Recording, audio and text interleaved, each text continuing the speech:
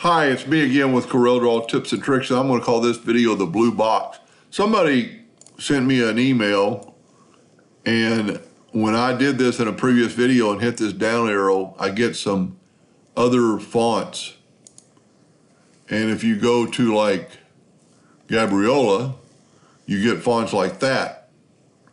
So if you can actually click on it and see, and you can just make it like that. You can click on it and make it like that.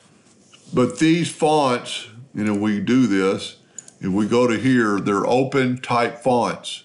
So a true type font doesn't have it, and a font that doesn't have caption by it doesn't have it. So I lose it handwriting. You've got that.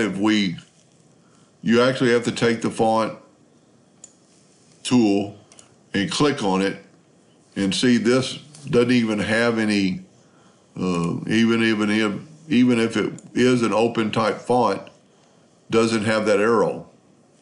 It's got to have that arrow.